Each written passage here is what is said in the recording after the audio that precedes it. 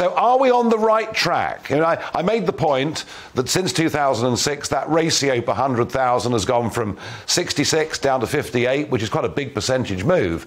Are we on the right track to get back to where we were 15 years ago, albeit in 2 or 3 years?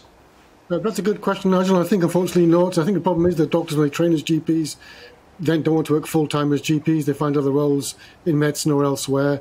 Some leave medicine entirely. So I think we'll have that problem in the future as well, where doctors will be trained as GPs, but they either won't work full-time or will find some other role in medicine to do instead. So sadly, I think we're not on the right track. I think we'll be in this problem for some time to come. Right. And, of course, quite a few people who train here medically then go and work overseas.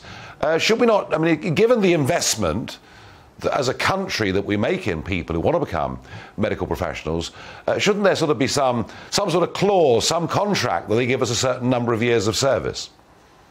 Well, the doctors do often come back to the UK after working overseas, so they bring back that experience. I think that has been discussed in the past.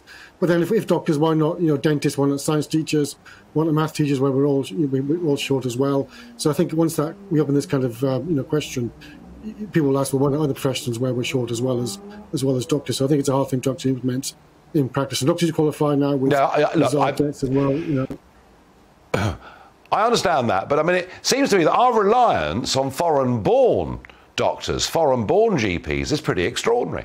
I mean, 1 in 4 GPs operating in the UK, you know, was qualified overseas, got their medical qualifications somewhere outside this country. And I wonder whether what we're actually doing is we're taking GPs and probably other medical professions away from countries where they're possibly needed even more than we need them. Yes, we are doing that, Nigel. As you mentioned, it's hard to get a medical school. I think there's a strong case for increasing our medical school places quite substantially, because people want to train as doctors, but currently it's about 1 in 10 will get a place in medical school. So many people who are well qualified can't get a place to train as a doctor.